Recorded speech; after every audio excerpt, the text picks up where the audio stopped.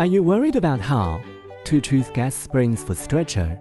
Today I'm here to explain the application of locking gas springs and their different end fittings. This gas spring end fitting is used to adjust the height of the steering wheel on off-road vehicles.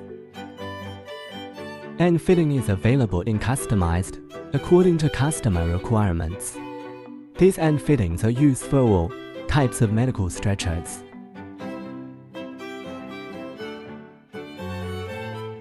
These end fittings are for wheelchairs and rehabilitation chairs.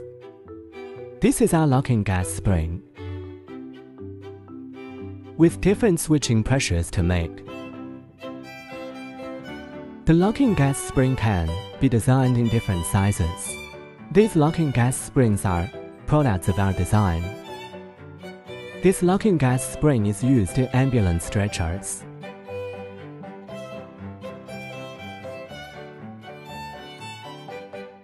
End fitting post-installation product demo.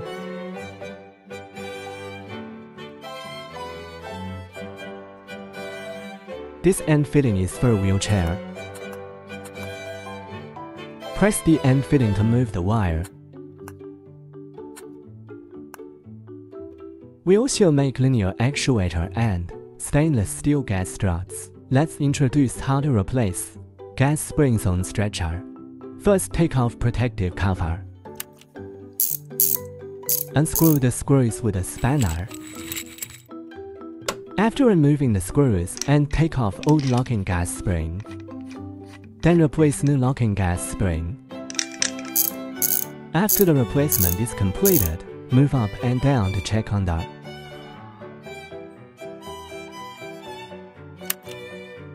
locking gas springs can be designed in different sizes for stretchers.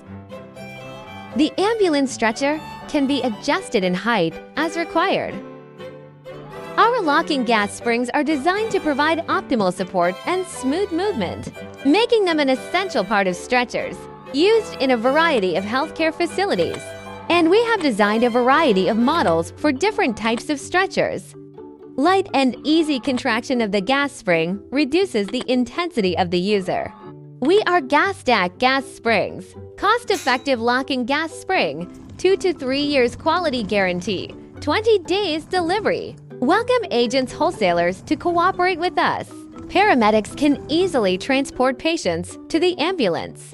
Contact us, open the URL and enter www.Gastac.com. You can put your contact information in the website or sales@Gastac.com, and our professional sales team answers you immediately.